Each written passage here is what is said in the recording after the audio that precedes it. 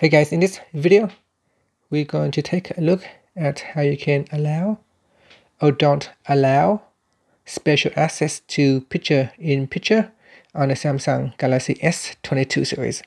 First, tap on the home button to go back to the home screen. And from the home screen, swipe down at the top. In the quick settings panel, tap on the settings icon. In settings, go down and tap on apps. Next, tap on the option key at the top. From the pop-up menu, select special access. In here, tap on picture-in-picture.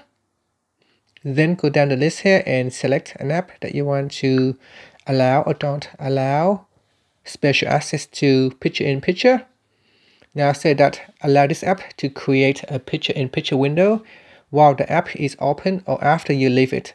For example, to continue watching a video, this window is shown on top of other apps that you are using. And finally, once you have granted or denied a permission, you can tap on the home button to go back to the home screen. Thank you for watching this video. Please subscribe to my channel for more videos.